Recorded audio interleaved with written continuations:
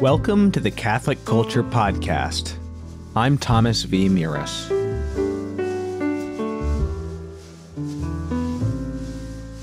This podcast is an offering to the Holy Family and, less importantly, a production of CatholicCulture.org.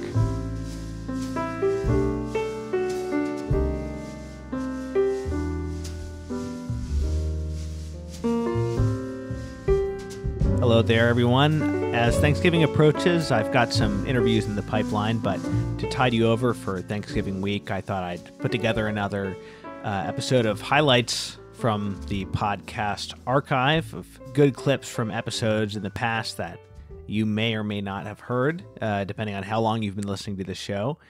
And for the first one, I'd like to play a clip from one of my most popular episodes ever. I think this is number 6. If I were ranking the most popular episodes by download, this would be the 6th most popular one. This was an interview with Mary Stanford, a professor at Christendom College, on her interpretation of Ephesians 5 using Pope St. John Paul II's theology of the body. So the topic of the episode was authority and submission as gift in marriage.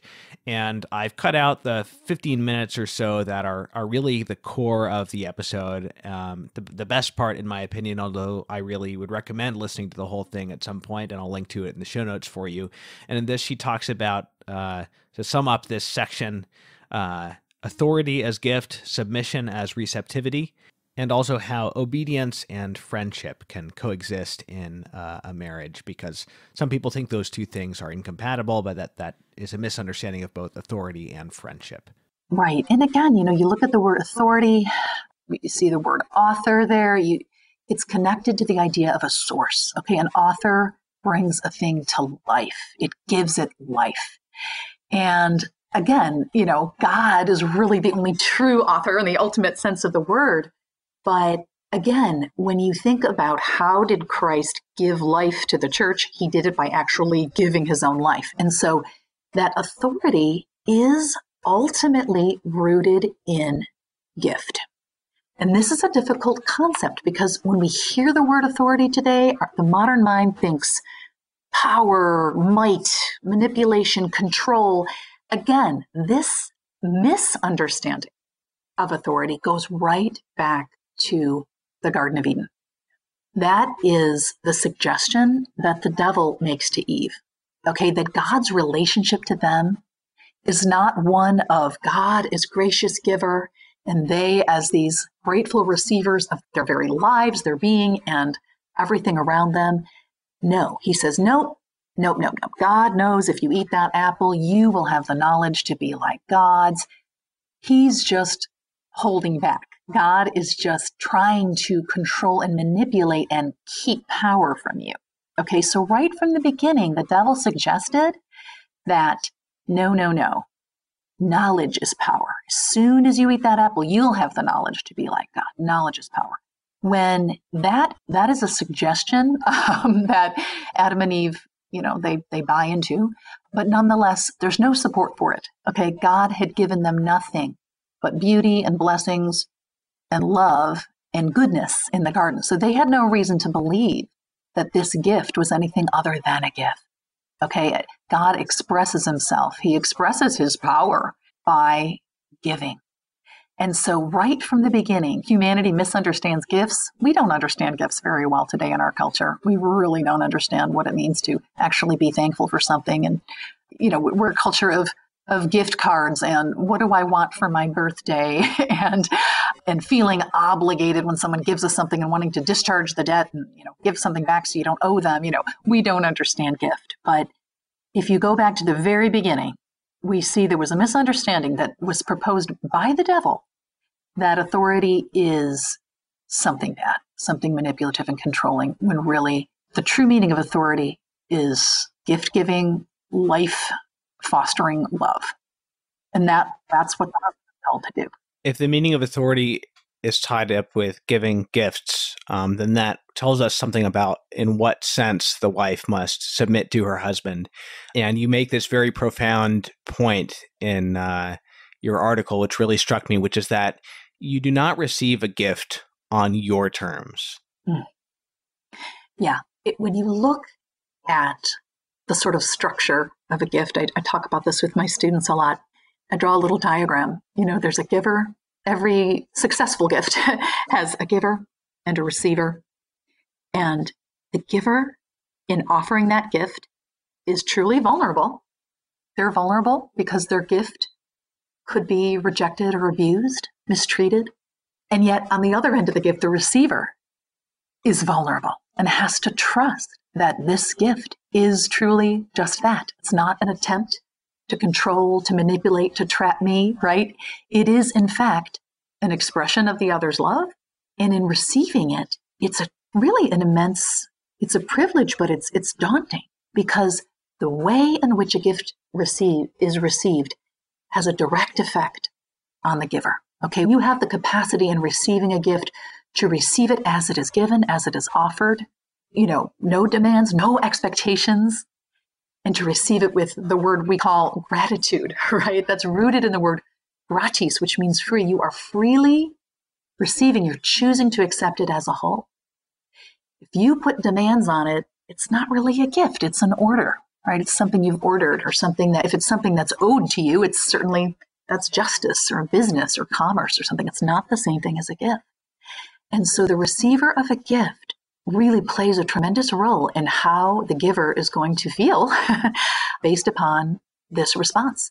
And if you abuse the gift, the giver is wounded. If you only take what you want from the gift and sort of toss the rest, I always use the example with my kids of, if my husband proposed to me and I took his engagement ring and I said, wow, this is a beautiful ring, but that diamond is really tiny and shabby. Let's perhaps take it back to the jeweler. Maybe we can get a bigger one.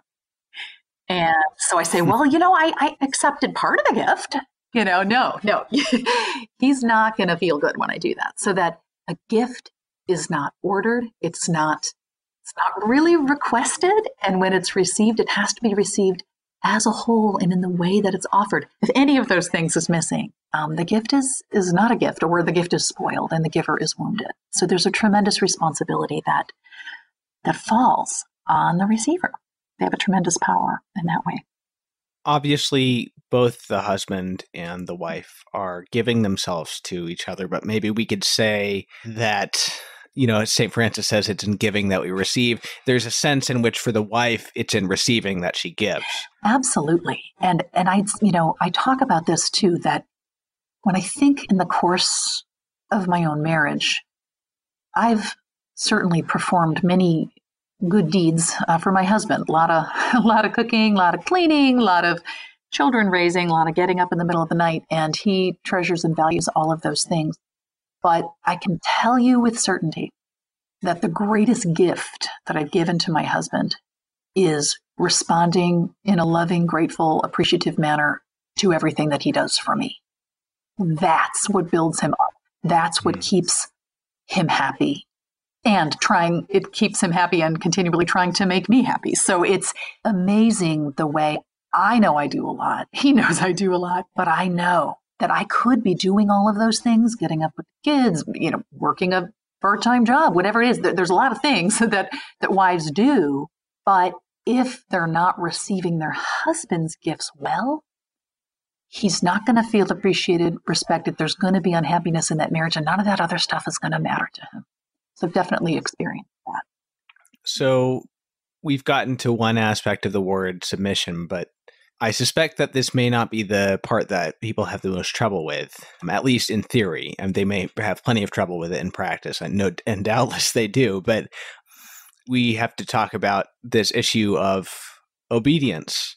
And you mentioned this problem that we have with authority in modern times, and I'm thinking about how, in preparing for this discussion, I was reading some different things people had written on this topic, and I came across one writer online who clearly was of the school of thought that, John Paul II got rid of male authority over the wife and replaced it with mutual submission, and we don't have to worry about that anymore.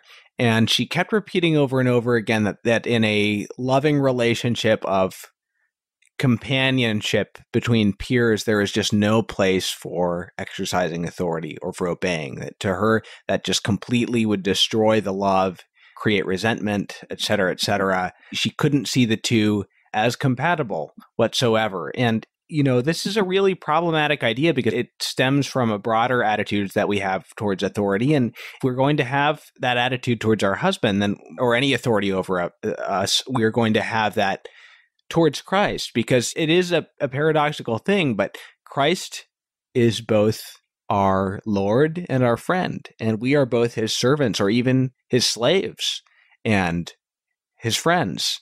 And it's, I can't say that I understand that I understand the first thing about how that works and how can I possibly live with Christ as both my God and my friend. It's a total mystery to me. And, I trust that, I'll be illuminated in time, but, it's like the first principle of, relationship with Christ. So if it's not possible in a marriage, then it's not possible with Christ. But I guess the thing is that it's only possible in a marriage because Christ has made it possible in relation with himself. Yes. And I think that's where that line about mutual subjection in Christ is so important, because it is qualifying. And even in, I've got lots to say about what John Paul says in the theology of the body, but even in Mulieris Dignitatem, he says that all of the reasons in favor of the subjection of the wife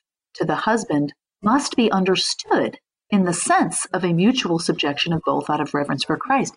If they are not informed by the grace of Christ and they're not motivated by that relationship with Christ to live out this dynamic, it's not going to function properly. So from the beginning, yes. But as I point out in my article, and as I can say now after having been married for 19 years, that what I call final say decisions, the thing that makes everybody so scared about this topic, like, is he making all the decisions and I'm obeying him? The fact is, no man wants to make all the decisions. Believe me, they don't. Okay. So these final say decisions where you just can't reach a consensus, they're rare. Okay. They're rare, but they're big ones, right? They come up every couple years. and what I've come to learn is a couple things. Number one, that he doesn't really want the responsibility any more than I do. But as Edith Stein says, the husband is not Christ. Okay, but he's called to be the image of Christ in this relationship. So number one, he knows he's not perfect. And he knows he might make the wrong decision. Okay.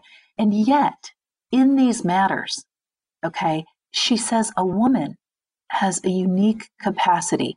She says that women, because of our personal orientation and because of our desire for relationships, that very often we are willing to sort of get enthusiastic about things that are far from anything that would have interested us otherwise for the sake of the relationship. I like to use the example of my football knowledge. I was not very interested in football, but when I was dating my husband, I noticed he was, and I got to hang around with him more if I would come over on a Sunday afternoon and watch some football with him.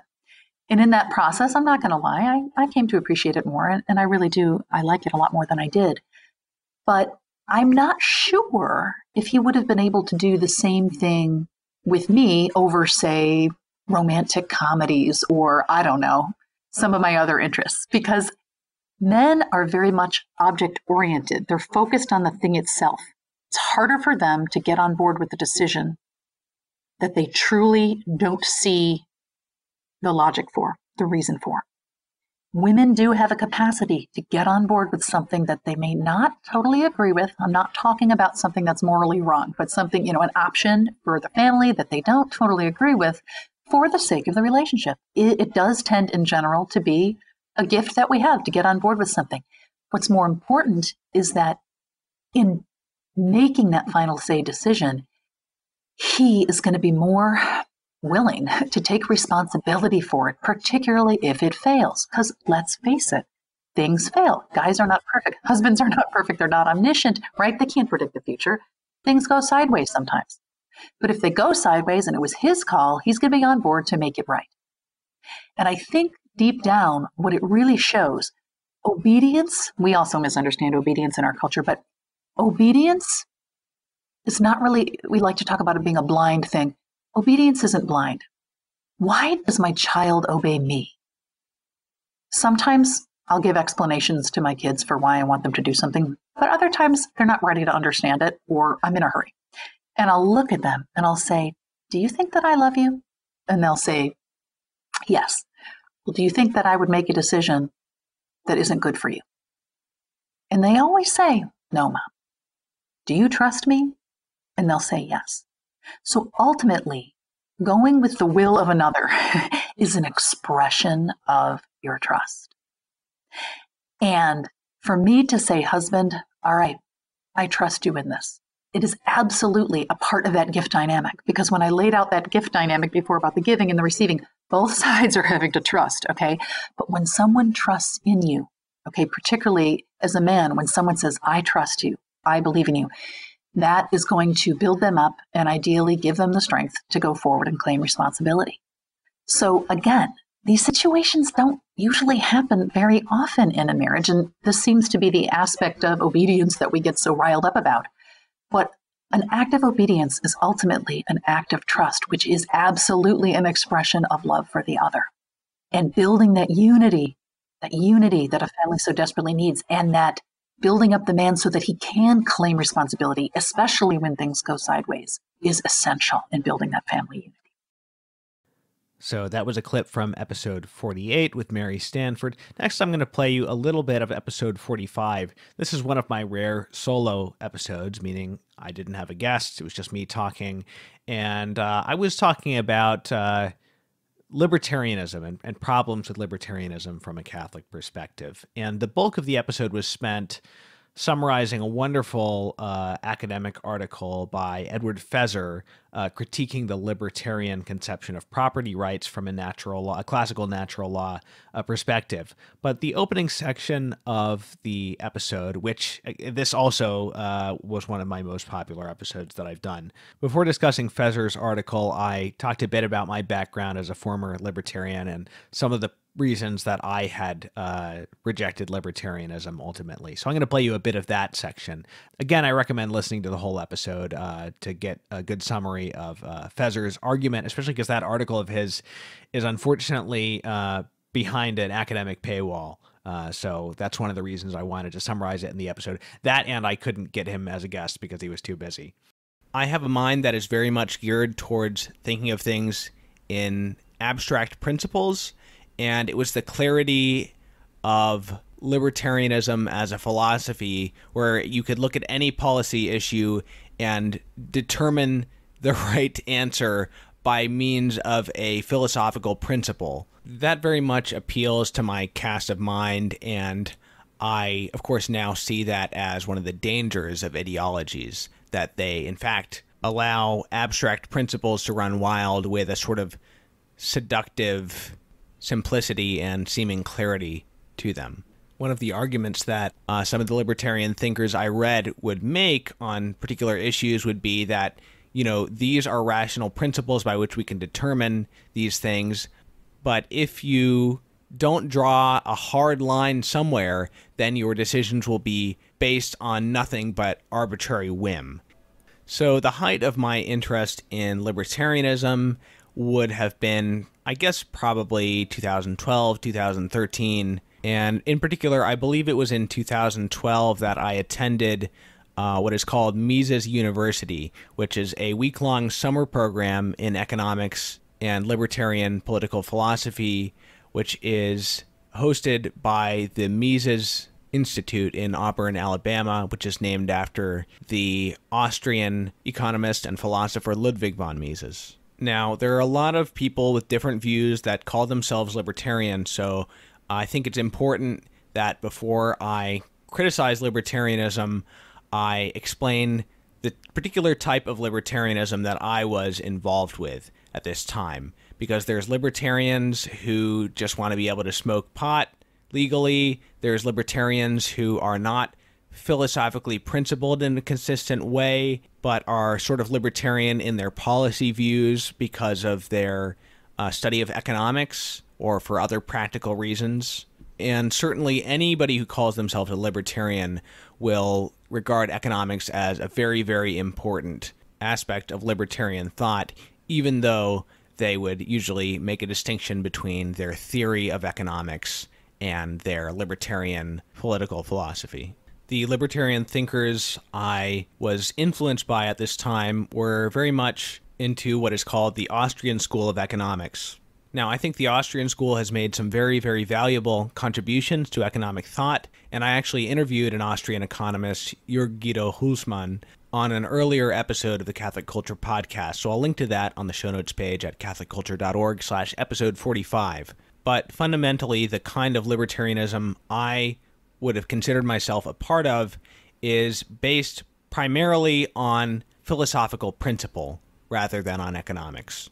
And I would say they were more consistent in bringing libertarian philosophical principles to their natural conclusion than most libertarians are, to the point that many of them were anarchists, or as they called themselves, anarcho-capitalists, to distinguish themselves from various other weirdos who consider themselves anarchists, like anarcho-syndicalists and anarchist communists and whatnot. So the quintessential anarcho-capitalist would be Murray Rothbard, who was the founder of modern libertarianism and one of the founders of the Mises Institute, and also kind of the successor to Ludwig von Mises in the Austrian tradition of economics. And libertarianism in the Rothbardian tradition would be based on the idea of self-ownership, that we own ourselves absolutely, and it is from self-ownership that all our other rights flow. And that means that all rights that human beings have are essentially in the form of property rights.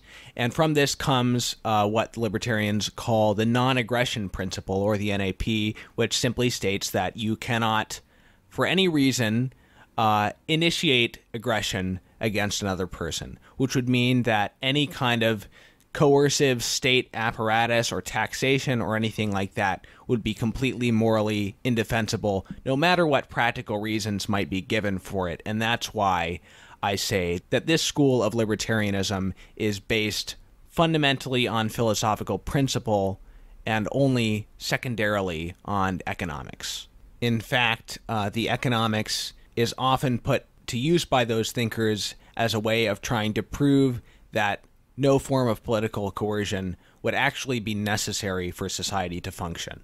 Now, as a side note, before I forget, I mentioned that a lot of libertarians, mainstream libertarians out there, just want to be able to, smoke pot and visit prostitutes without being hassled by the popos. The libertarians I was paying attention to were definitely not that. A lot of them tended to be socially conservative, and in fact, I noticed that quite a number of them were Catholic, which appealed to me at the time, despite the fact that for some reason they tended to be traditionalist Catholics, which I am not. So definitely the most popular Catholic, libertarian, anarcho-capitalist thinker would be Tom Woods, who was a big influence on me for quite a while. So people who are libertarian in their political principles, but conservative in their social views and their moral views as far as personal behavior is concerned would often be referred to as paleo-libertarians, Ron Paul being sort of the most high-profile example of that, although he's obviously not an anarchist himself since he was running for president. Now, another thing about this school of libertarianism that appealed to me as a Catholic was that many of the thinkers, including non-Catholics, would try to ground their libertarian principles in what they called the natural law. In fact, Murray Rothbard took an interest in natural law. He talked about Thomas Aquinas, and he considered himself to be an Aristotelian in many ways, whether he was one or not. I've come to conclude that Rothbard didn't really understand the natural law very well, but at the time, it was very novel for me to see a non-Catholic thinker paying respect, at least on the surface level, to someone like St. Thomas Aquinas. So, at this time, I never actually became an anarchist myself, but I flirted with anarcho-capitalism for maybe a couple weeks. The problem is I was never convinced by the idea of absolute self-ownership as a Catholic. I didn't think that we do absolutely own ourselves. Although there was a simplicity to it, which I found appealing, namely the idea that basically if I as an individual don't have the right to tax you or to take your goods and use it for my own purposes, then neither can I confer that right upon the state to do so in my behalf, which would mean that when somebody becomes a state official, they don't magically gain the right to steal where other people cannot, or to kill in waging war where your average citizen is not allowed to do that. And this is actually a very understandable conclusion for a libertarian to come to, given that we are all told in the society that we live in that government derives its authority from the consent of the governed. And from a Catholic standpoint and a natural law standpoint, this is simply not true, at least in such a simplistic sense. But if it did gain its authority solely from the consent of the government, then it would indeed be hard to see how I could authorize the government to do that which I myself have no right to do to my neighbor. Now, the nature of the state and its authority is a topic for another episode, but I'm just trying to give a sense of where I'm coming from in my present opposition to libertarianism. So, the reason I did not become an anarcho-capitalist and the reason that I ultimately rejected libertarianism, in not too long a time after I realized I couldn't be an anarcho-capitalist, which I conceived as the purest form of libertarianism, is that I just did not think that it was ultimately compatible with Catholic social teaching. It is a clear teaching of the church, for example, that governments have the right to tax people. And if they have the right to tax people, then taxation cannot be intrinsically immoral. Taxation cannot be theft, contrary to the libertarian slogan. If, as St. Paul says, governments derive their authority from God, then government cannot be an illegitimate institution. And also, despite the fact that the simplicity in principle of libertarianism appealed to me to a degree, I ultimately found it suspicious. It just did not seem like you could really build an entire political philosophy on property rights. And as a Catholic, the idea that all rights are property rights just seemed weirdly monomaniacal and ideological in nature. Just in general, this is not typically the way that Catholics think about reality, in this monomaniacal way. So despite the fact that I learned much from libertarian thinkers that I continue to find valuable, that I find their economic arguments compelling much of the time, and their practical arguments against a large, intrusive state compelling, I ultimately decided that I could not be a Catholic and a libertarian. And this was not because I had found perfect arguments to refute libertarian arguments. I was taking it on being an obedient and faithful Catholic, and I figured I would find the arguments later. So again, that was a bit of episode 45. I think the title was Libertarianism versus Natural Law on Property Rights, and you can find the link to the full episode in the show notes. Next, second to last, I'm going to play you some clips from episode 47, which was about the brown scapular. And I had a wonderful Carmelite priest, Father Justin Senante, on just to talk and summarize the spirituality of the scapular and some deep aspects of it that people might not be aware of, that I wasn't aware of. I've been wearing the scapular for years and years, but only learned about them relatively recently. So first, here's Father Justin giving an overview of the spirituality of the brown scapular. Like I mentioned, when I wake up in the morning, I put on my habit, and I'm going to be in service to the Lord and Our Lady as her servant, in ministry. And it's a tangible sign to me that I'm clothing myself in her virtues and ultimately bringing her presence. That's what the Carmelites are with the Marian Order of the Church. We bring her presence to our ministries. In a very real way, we see Mary so close to us as our sister, even in the spiritual life. And she's journeying with us to heaven, ultimately, and bringing us to heaven. So that's a tangible sign that we wear. So in the morning, when I get dressed, I put on my habit, I kiss the scapular as a sign of reverence for the sacred garment that I'm wearing, the habit as a sign of my consecration to God as a religious of Mount Carmel, and also as a reminder to other people of my consecration to God, So that's a beautiful habit for all those who wear the scapular, to kiss the scapular in the morning. And there is an indulgence that is associated with kissing the scapular that the church gives. And also, basically, as well, it's a reminder, as I mentioned, to the individual soul to be in union with Jesus and Mary throughout the day, and to bring their presence into the world. Ultimately, that's the goal of every Christian, is to bring Jesus' presence into the world. So it's a beautiful habit of praying the morning offering.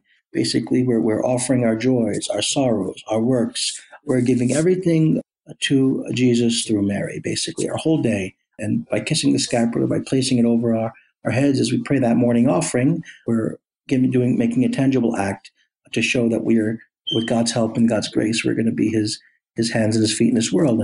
A great Carmelite Saint Teresa of Avila had that beautiful prayer about Christ has no body now, but yours, no hands, no feet, but yours are the hands which he blesses this world.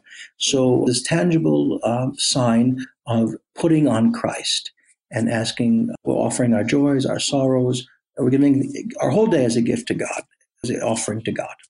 So there are some basic requirements of how you live your life that allow you to sort of receive the graces of this scapular. So what would those be? Yeah, so traditionally the three practices is to wear the scapular or the scapular medal. So Pope St. Pius X gave permission, especially in very hot climate, if it's difficult for them to wear the cloth scapular. Now the cloth scapular is preferred because it's a real sign of a mini version of the habit that the Carmelites wear. But in any case, if a person can't wear a cloth scapular, after they've been enrolled in the cloth scapular, they could replace that with the scapular medal, which is on one side is the image of the Sacred Heart of Jesus, on the other side is the image of Our Lady of Mount Carmel. And that would have the same privilege as, say, just wearing the cloth scapular. So it's better that someone wears either one or the other, you know?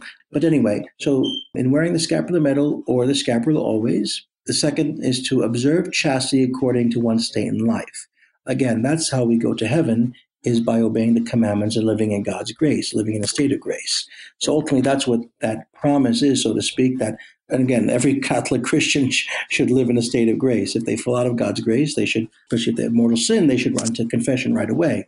So that's that promise of not staying outside of God's grace, to observe chastity according to one's state in life. And if they fail in that area, like all of us, anyone who fails in that area should go to confession. So too, those devoted to Our Lady should go to confession to live in a state of grace.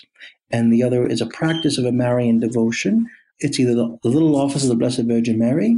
It also could be, or you don't have to do all of these things, but it's one of these things. So you could pray the little office of the Blessed Virgin Mary as a daily prayer, devotion to Our Lady, or the Holy Rosary. That's encouraged to pray that as a daily devotion to Our Lady, or some other Marian devotion or act of charity that we could do on a regular basis with the permission of the priest. In this next segment from the interview, Father Justin talks about the so-called Sabbatine privilege of the brown scapular, discusses the connection between Carmel and some other famous Marian apparitions, and tells some stories about the effectiveness of the scapular as a form of spiritual protection. Pope St. John Paul II, as I mentioned, had great devotion to the scapular. And there was a time that the Sabbatine privilege was not allowed to be spoken of anymore by the Carmelites. And he actually asked the two generals of the order, one of the ancient observance, the Oak Carms, which I belong to, and the general of the OCD friars, the Discalced fathers. And he asked them at the time if they could make a comment or a statement about this Sabbatine privilege. And both generals of the order at the time said, well, we can't really say, hold this to Mary definitely said that if you're wearing the scapular and you're dying, the Saturday after your death, at this time, Mary's going to take you out of purgatory. And Pope John Paul II kind of agreed and said, yeah, we really can't kind of hold her to that. But I think the balance is what you're saying is so true. When we live in a state of grace, when we show devotion to Mary, when we pray on a regular basis, well, these are the graces that the Church and our Lord and Our Lady gives to us in order to achieve salvation. And it's this idea of being consecrated to her, dedicated to her. Mary will take care of us. She'll intercede for us. And so if it's pulling us out of purgatory the Saturday after we die, or whenever, the idea is that we who are devoted to her in our life will be taken care in our death through her intercession, giving us those graces that we need throughout our lives, and that's really what sacramentals are. They're holy reminders They don't give us sacramental grace, they're sacramentals, but they do give us graces. So it's a prayer, any prayer that we offer to God, reading the scripture, Eucharistic devotion outside of Mass, the rosary, the scapular, wearing a medal. These are all sacramentals that aid us and assist us in the spiritual life. They're holy reminders that help us to be reminded of God's presence in our daily lives as an act of asking for those graces that we need to keep fighting the good fight. So, and we know devotion to Our Lady is so powerful because she is the one ultimately that crushed the head of the serpent. She is the one that gave God a body. She is the one that interceded for us at the first miracle, the wedding feast at Cana. She stood there at the foot of the cross. She received the Holy Spirit with the apostles at Pentecost. And she intercedes for us night and day before the throne of grace in heaven. She is our mother. She's our queen. So she gives us all those graces that we need. She intercedes for us. She helps us to get to heaven, to be more like her son Jesus. And I think of that. Why do we honor so much? Ultimately, without her fiat, without her yes, the second person of the Blessed Trinity would not be able to have taken flesh. And the same way salvation came into the world through Mary, so too salvation comes to an individual soul through Mary. And again, the scapular is one of the greatest devotions to show that, and the rosary are the two devotions, and they were really reiterated at Fatima, praying the rosary daily and being clothed in the brown scapular, the habit of Our Lady of Mount Carmel. And even it's a little interesting tidbit, almost all recent Marian devotions have a connection to Our Lady of Mount Carmel, because it's one of the oldest titles of Our Lady, a devotion to Our Lady of Mount Carmel. So even at Lourdes, the last apparition at Lourdes was July 16th, the feast day of Our Lady of Mount Carmel. And they asked the rector at the time, was there any significance of the feast day with the apparition of Lourdes? And he said, of course there is, So this title of Our Lady of Mount Carmel, and there's actually a Carmelite monastery of nuns that have a monastery at Lourdes, that pray for all the pilgrims that go there. So even see Lourdes as a devotion to Mount Carmel there, a connection to Mount Carmel. We know Fatima, even Knock, where Mary appeared in Knock, that was one of the first Carmelite abbeys in that area that came from the Holy Land in the 1200s. I think it was like 1282. The Carmelites went there and built a monastery. And there's also a Carmelite monastery of nuns at Knock. So even these Marian devotions, the popular Marian devotions, these apparitions, there's always some type of connection to Carmel, because Carmel is all Mary's. It's a place, we believe every house, every Carmelite house, Carmelite monastery, Carmelite priory, it's Mary's house. We are her sons and her daughters, we are in her service. We bring her presence to other people. So that's the devotion really of Carmel. It's so close to Our Lady's heart, and she just manifests her intercession through the scapular. I mean, I could share with you many miracles, even to this day, that I've witnessed, healings, and so that's what the scapular does. I know another story of a young man, a senior in high school at the time, and I enrolled him in the scapular that day at a retreat. Well, that night he was driving home, a deer jumped in front of his car. He swerved out of the way, off the road, down a ditch, car tumbled over 3 times, and car was totally destroyed. His buddy, who was an atheist, did not go to school that day, did not go to the retreat that day because he didn't believe, but he was a volunteer, a fireman, and he pulled his buddy out of the car. And he said to his friend, I never saw anyone survive an accident like this.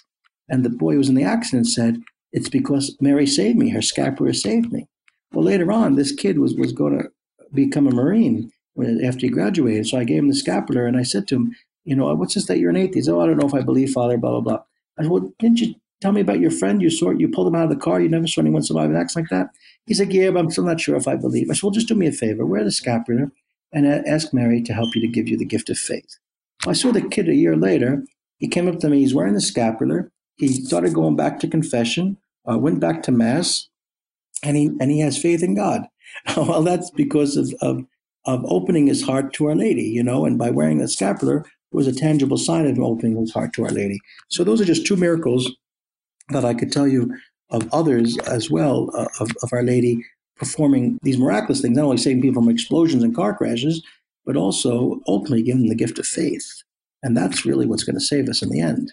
That's really beautiful. And I think that openness you touch on, it kind of points to the difference between that and like a presumptuous wearing of the scapular, because, the presumption would be kind of a hard-hearted, like you're using the scapular to enhance your kind of complacent attitude. Whereas in these cases, they may have been atheists or thought they were atheists, but it was a matter of what direction they're heading in. They were heading in a positive direction by putting on the scapular, and there was even just a tiny bit of openness there that could allow the graces to work. So, and then, I had another thought too, it's like, it seems like for a believing Catholic, this promise to be saved from hell at the moment of death, it seems maybe it has to do with final perseverance. In other words, like someone might think, well, I could live a good Catholic life my whole life, but, there's a lot of temptations at the moment of death. And what if I taken in by the devil, in my dying moments? And I think, the scapular is a promise for protection, particularly at that moment. Like if you are living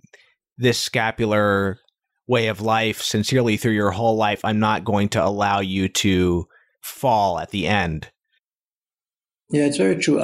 Actually, St. John of the Cross, his brother, was also a Carmelite. And one time he was at a possessed man, started shouting out to him. And he said, the three things that rob the demons from hell, the demons are robbed from people, is the holy name of Jesus, the holy name of Mary, and the brown scapular. The demon yelled that out. He said the three things that rob souls from us is the holy name of Jesus, the holy name of Mary, and the brown scapular. So that was, so you're right. And that final temptation at that last moment, the evil one will try to his hardest, but, calling upon the name of Jesus, Our Lady, of course, having the sacraments, use of holy water, the scapular, sacramental, yes, we're protected from the evil one. In this last clip from episode 47, Father Justin talks about how anyone who's enrolled in the brown scapular has a share in the privileges and the spirituality of the Carmelite order, one aspect of which is a connection with the prophet Elijah. Because this gift was given to the Carmelite order, and later on the order and the church kind of gave the privilege to anyone who shares the spirituality of the scapular and to kind of share in wearing our habit and our devotion to Our Lady of Mount Carmel, there is that spiritual bond with the Carmelite order. So yeah, that's exactly where I wanted to go next. So yeah, let's talk about that. Sure. So basically, again, as a Carmelite priest, I'm in the service of Our Lady ministerially, as a priest, offering sacraments to people. I'm a chaplain at a school, so teach the faith to the young people there and offer them the sacraments as well and whatnot. And so I'm in the service of Our Lady, we could say, as a Carmelite priest, right? And the service of the church. But also there's a great contemplative aspect to the Carmelite order. So even though we're active friars, we're basically still hermits as well, We bring that prayer, that spirituality, that quiet, that solitude that we receive in prayer to our active ministry. So we could say we're contemplatives in action, right? But there are contemplative aspects to our order. For example, the nuns, for example, all the nuns are cloistered and contemplative. So they live that contemplative life on a regular basis, and even in some cases an enclosed life. We still have hermits as well. And we also have the lay Carmelites of the third order as well, or also a congregation of sisters, active order of sisters that are Carmelites, but who maybe teach or nursing or whatnot. So this is the Carmelite family. So you have the first order, which are the friars, which are priests and brothers. You have the second order, which are contemplative nuns, and you have the third order and lay Carmelites. These are either congregations of active sisters or lay people that share in the spirituality of the Carmelite order. And basically part of that is the confraternity of the brown scapular. So anyone who wears the brown scapular, like I mentioned, and being enrolled in the brown scapular, they share in the order, in the spirituality of the order. They are spiritual members of the order. So they would share in the joys and the works and the sorrows, kind of like we talked about that morning offering earlier. They share in the work of the friars, spiritually speaking. They're connected to that, uniting themselves with Our Lady and wearing her habit. We all do that, and we're all in her service. So they share spiritually with the Carmelite order as a whole. So these are the friars, the nuns, the lay Carmelites, the congregation of sisters, and they share in the work and the prayer of the Carmelite order. So just by wearing the scapular, there's a spiritual, we could say, connection or fraternity to the Carmelite order. One of the things that intrigued me is the connection to Carmel also involves a connection to the prophet Elijah. So can you tell us a bit about the connection that the Carmelite order has with Elijah?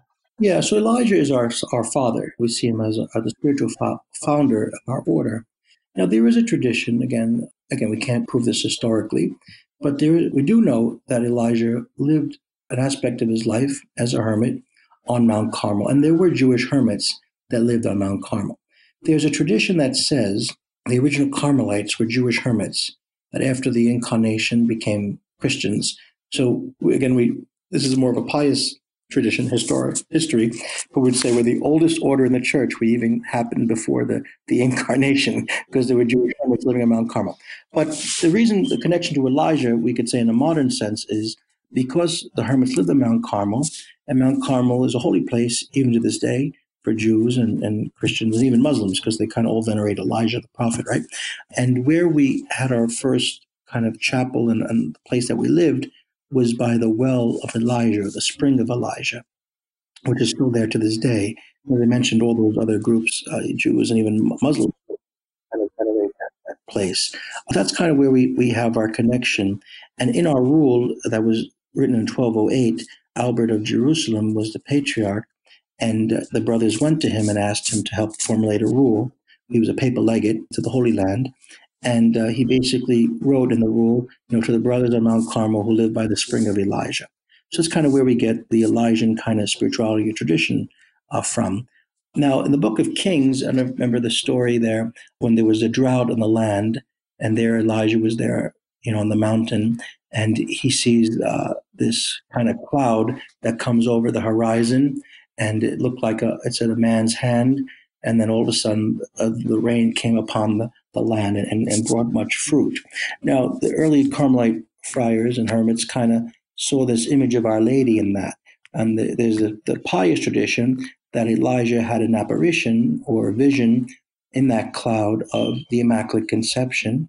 And, as we hear from the prophet Isaiah, that the virgin shall be with child and they shall name him Emmanuel. So this image of that, almost Elijah had this kind of prophetic vision of the Immaculate One in that cloud. So now sometimes you see an icon of Elijah the prophet, and there's a cloud, and you see Our Lady, the Theotokos, the Mother of God, there with the child in her womb, as this image there of kind of Elijah seeing this image or this knowing that the salvation will come to the world through the Virgin Mary.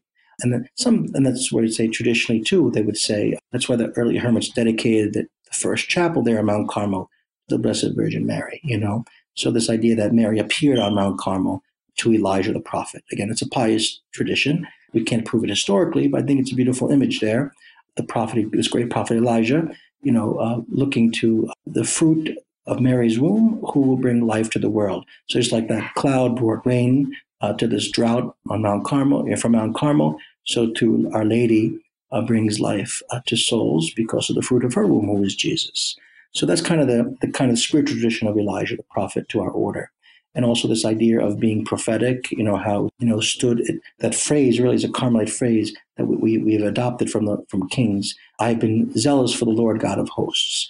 So every Carmelite kind of sees themselves as a son of Elijah, standing before the face of God in prayer, most especially. That's the contemplative aspect of the order, because Elijah was prophetic, but he also was contemplative. And again, that's what we hope to be as Carmelites. We're prophetic and kind of standing up for goodness and justice sake, witnessing to our faith and preaching and teaching the gospel. But also we have that contemplative dimension of prayer and solitude that we find strength from in being able to preach that gospel truth and message to the world. Okay, so those were some clips from episode 47, which was titled Our Lady's Habit, Wearing and Loving the Brown Scapular. The last episode that I'll feature in today's highlights episode is number 49, A Catholic Composer in Queen Elizabeth's Court, Part 1. This was an interview with musician and scholar Carrie McCarthy about the great English Catholic composer William Byrd. It was the first part of a 2-episode interview with her, so I'll just be playing segments from Part 1 here. And I'll play these segments just back to back without any interruption. So you'll hear Carrie talking first about Byrd's context of his musical career working in church music right after the Protestant Reformation in England. You'll hear her talking about the musical values of the Reformation and how they differed from Catholic sacred music. Then you'll hear about Bird's life as a secret Catholic who was simultaneously working in Queen Elizabeth's court, and his sort of double life as a composer of Catholic liturgical music. And then finally, you'll hear a movement from one of Bird's masses. One interesting thing about Bird is that he didn't really live through the Reformation the same way that older composers did, people like Thomas Tallis, for example. He never really knew what the old world had been like. When he was born in 1540, that was the year that the last monastery in England was dissolved. The last monastery was shut down, the monks were sent away.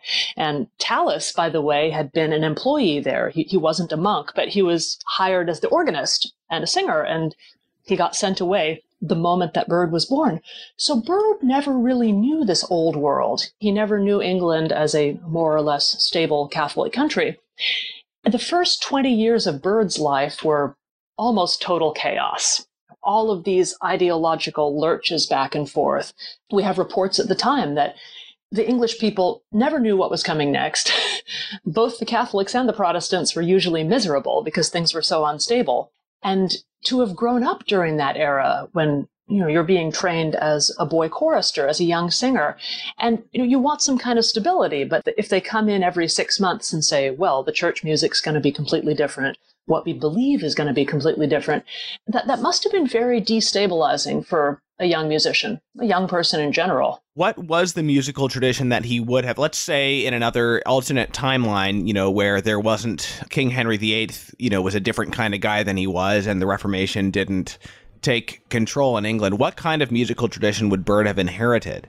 And what were the changes that were, in fact, ultimately made? Well, one thing that was true in the old tradition is that there was a lot more singing.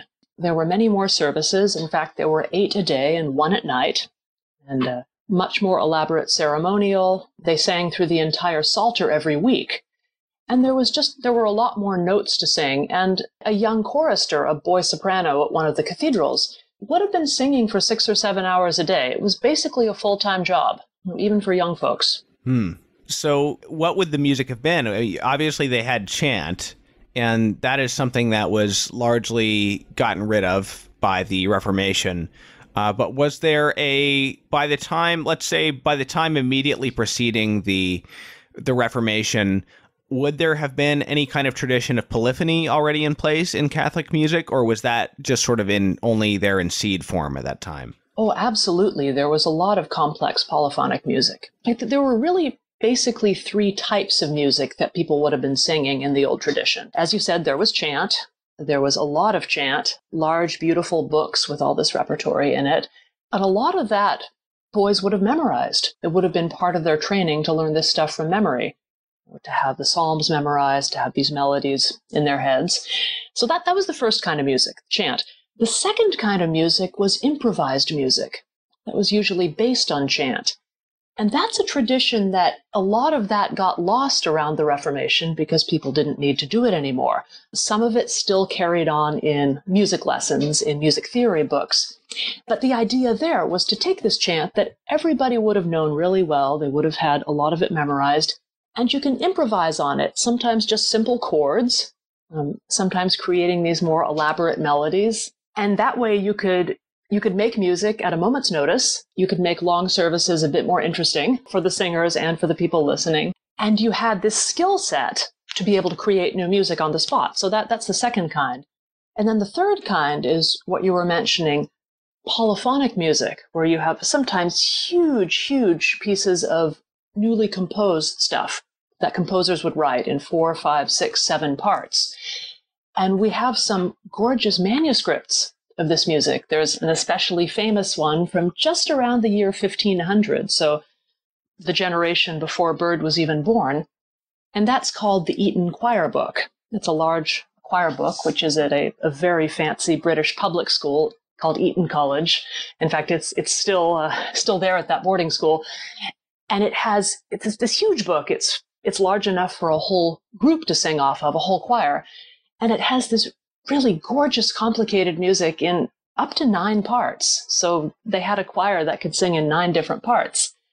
And they'd sing this music on special occasions. Very often you'd have most of the services during the day would just be in chant or be simple improvised music. But then at the very end of the day, you'd have a special piece of music for the Virgin Mary, a special antiphon, it was called. And the idea there was to have the best music you could possibly have in honor of Our Lady, have the special piece, and then everyone goes to bed. So as this kind of high point at the end of the day, to have this music. And of course, one thing that happened at the Reformation is you're not allowed to have devotions to Mary anymore. So that whole genre went right out. All that stuff was gone. It's a miracle we still have this book. What were the musical values of the Reformation? Because you talk about Calvinist musical values a lot in the book, and you know, I wouldn't have thought of Calvinism as being something that was prevalent in England at that time. So what was I understand there was some kind of tension, at least, between more of an Anglican attitude and more of a Puritan attitude in sacred music, as in many other matters. So what would have been your sort of mainstream Anglican attitude versus your Calvinist attitude towards church music? Well, as you say, there were a lot of competing views about what church music was really for, what it should sound like. As soon as you got this independent national church, you had 5,000 different views about how things should go forward.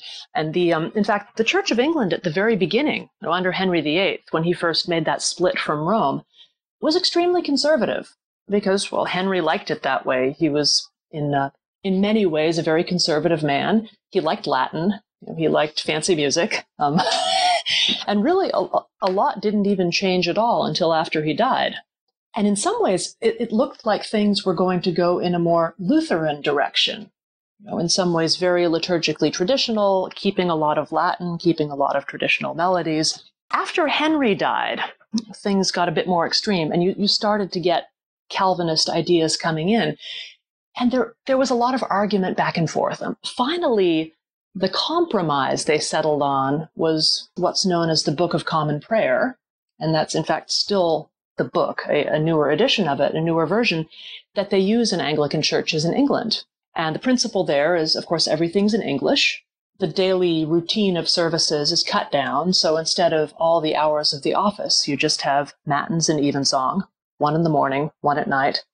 And the idea was for really just musical styles to become a lot simpler, a lot more straightforward, so you could hear the words. And there was something fundamental that was going on there. And I always like to go back to this when I talk about Bird, because it really helps us understand what was going on with church music. And it's one of the big ideas of the Reformation. And this is something that all the various wings of the Reformation, more high church, more low church, they agreed on to a certain extent.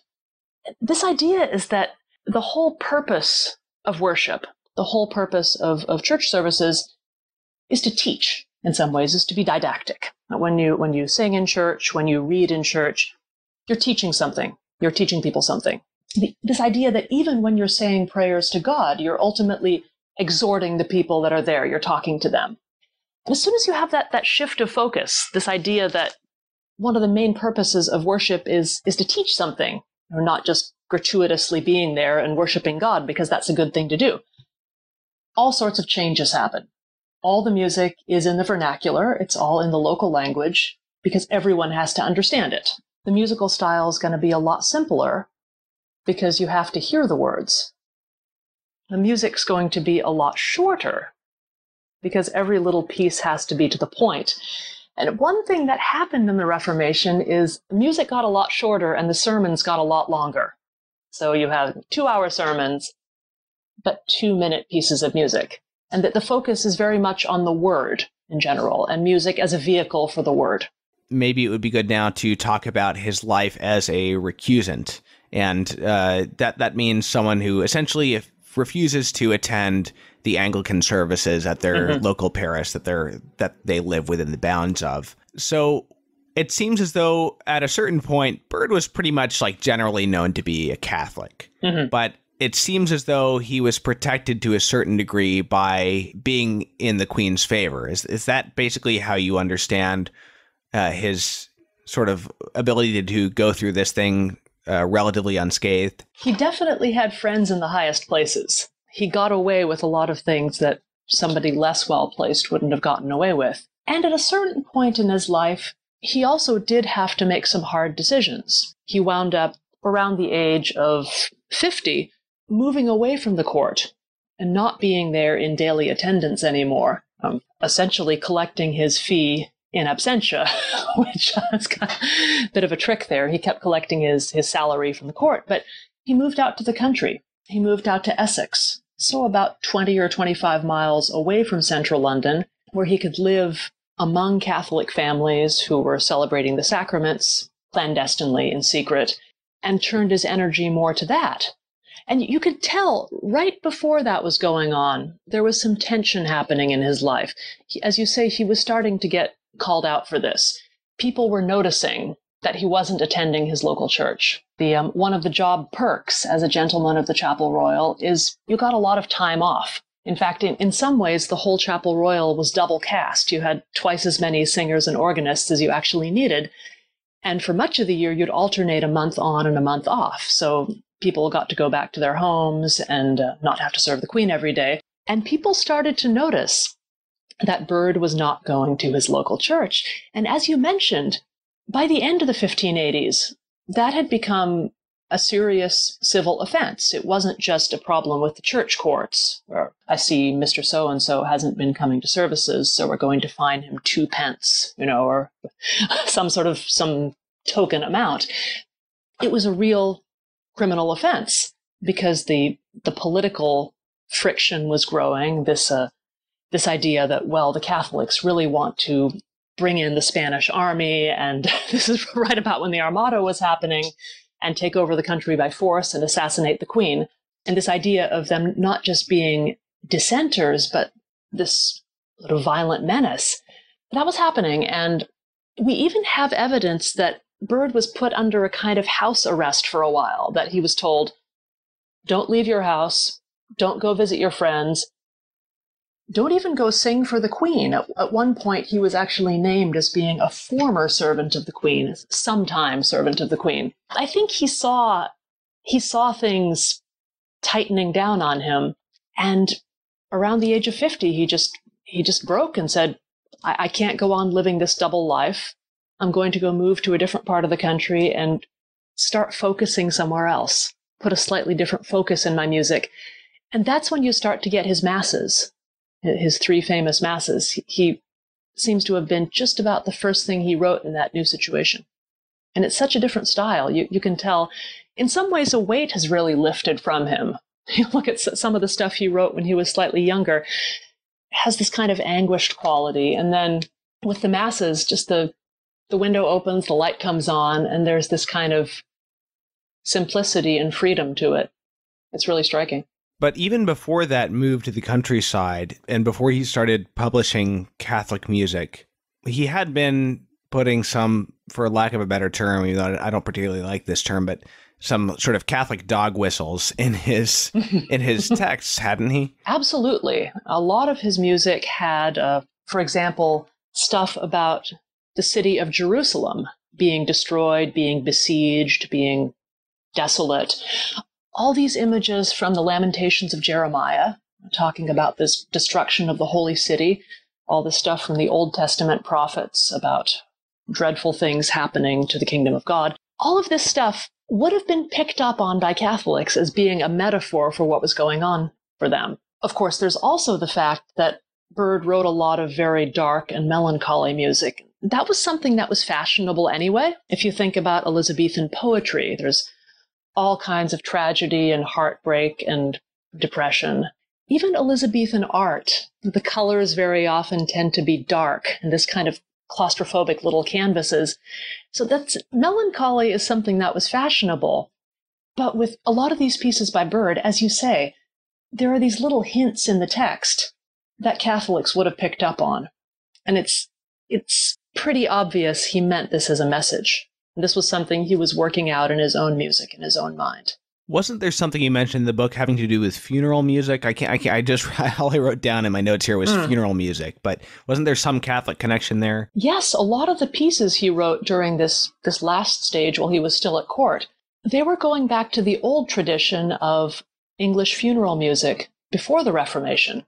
That is, back when it was still allowed and encouraged to pray for the dead. You had these very elaborate funeral services that, again, Byrd would never have sung as a young child, because right around the time he was old enough to sing, all this stuff was thrown out the window.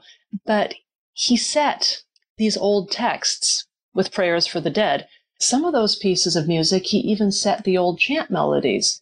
He'd take one of the 4 or 5 or 6 parts, and he'd give that part the chant to sing in long notes, and he'd build the entire music around it. So it was very much a tribute. In some ways, subconsciously, it might have been a sort of funeral for the old tradition.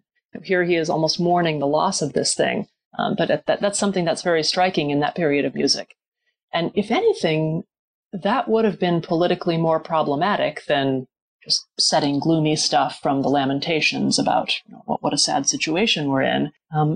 Prayer for the dead was illegal. Anything having to do with purgatory. Very, very clear teaching in the Anglican Book of Common Prayer that where the funeral service says we're not here to pray for the dead. Nothing we do can affect their situation. We're here to thank God for them and to console the living. So that in a way would have been much more politically dangerous than any of this melancholy, emotional stuff. At a certain point, what's fascinating is that Byrd just starts openly publishing Catholic liturgical music. I mean, how is this even possible? He's very, very careful about how he brands it. For example, the first Catholic liturgical music he publishes, he actually puts through the printing press and makes thousands of copies of, are his masses, his 3 masses. I think you're going to play an excerpt from 1 or 2 of those on the show. Yeah. But the nice thing about those is you can tell how careful Byrd is being. He doesn't dedicate them to anyone. He doesn't write a little letter at the beginning. He doesn't say who the publisher is because the publisher could get in trouble. He does put his name on them because he always wants credit. It says Byrd at the top of each page. And the most important thing is he doesn't actually call them masses. The word mass never appears on any of those pages. In fact, he never gave his masses names at all. They're really the only Renaissance masses I can think of that don't have names. I suppose there are a few that have been published as missa sine nomine, or usually because they're based on some scurrilous secular song with filthy words that the composer doesn't want you to know about. But with Byrd's masses, they don't have titles, they don't have names, and the word mass, which would have been a complete political disaster for him even to have said in public, is nowhere in those books. And when you start to see his masses listed in people's collections of music, when people would sometimes make a catalog of the music they had in their house, or if a bookseller, for example, had a list of everything they had in their shop, what they were almost always called were Kyries. Of course, the first word of the Mass is Kyrie, Lord have mercy, and they were called Byrd's Kyries. So there seems to have been this sort of open secret that, well, we won't call them masses, we'll just call them by their first name, the first word. But he knew how to keep safe. And then he realized, okay, I've gotten away with that, and now I can publish some more elaborate stuff. And here now is Byrd's Agnus Dei from his Mass for 5 voices, as performed by the Gesualdo Six.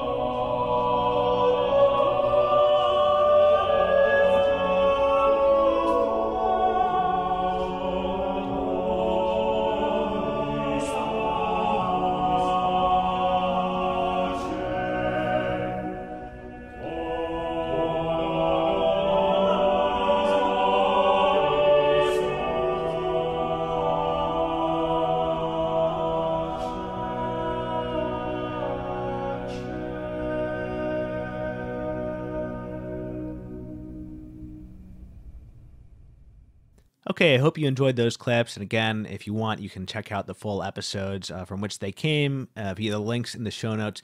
And if you've stayed here this long, let me just remind you that Catholic Culture is in our fall fundraising campaign, which will determine if we can continue working through the next year. Not only the Catholic Culture podcast, but the website, catholicculture.org, and of course, all the other podcasts that I produce for Catholic Culture. Some generous donors have gotten together and offered us a $105,000 challenge grant, a matching grant. So if we make the $105,000 in donations from you, they will double it. But if we don't, they won't. So we are not even halfway through that, and we really need to reach the $50,000 mark this Thanksgiving weekend in order to be on track for success in making this campaign. If you've enjoyed this podcast, please do consider giving whatever you can. The easiest way is to become a sustaining member for as little as $5 per month. And to do that, you can go to catholicculture.org/donate. And if you'd like to earmark the donation specifically towards podcast production, you can go to catholicculture.org/donate/audio. Every little bit counts. We really appreciate your help, and we pray for our donors every day.